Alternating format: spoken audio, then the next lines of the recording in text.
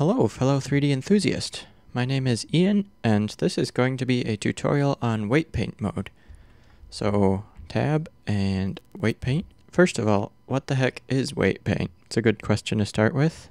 So weight painting is when you assign a particular number to a vertice.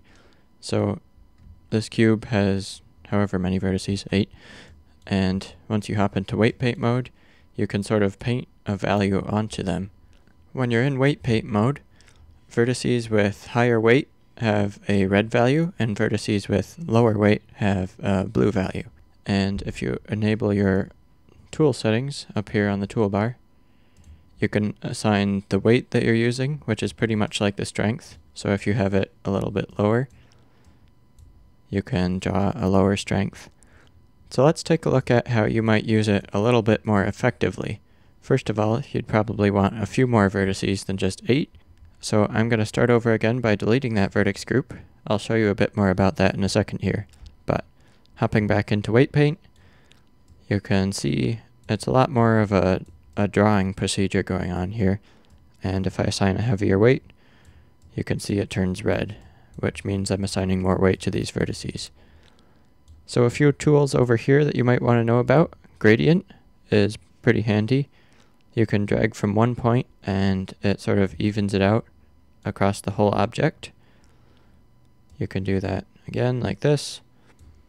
And when you're in the draw mode, you can subtract, which is pretty handy if you want to, subtract. There's also radius up here, so you can have more of an effect on a bigger area.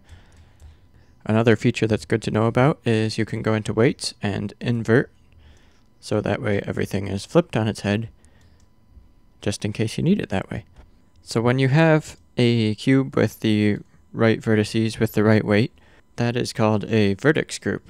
And as you can see over here in the, Object Data tab, you can see that it displays all the vertex groups. You can have different groups, so you can see if I select this one, I've got a different group going on, and you can use different groups for different things if you want to.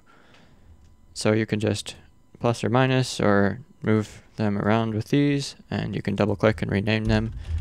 So yeah, that's a pretty good way to manage that sort of thing. So now the big question is, why would you even need to use vertex groups? There's a whole lot of applications for it. Sometimes you can use it in rigging to add weight to mesh that you're using bones to deform, or you could use it for displacement.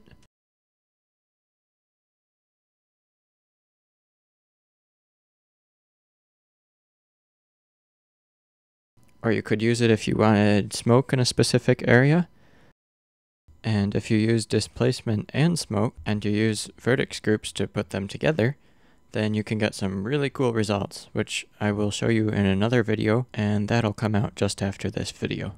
But yeah, that's the basics of weight paint mode, and I'll see you in another tutorial tomorrow about texture paint. Hope this was helpful. Cheers!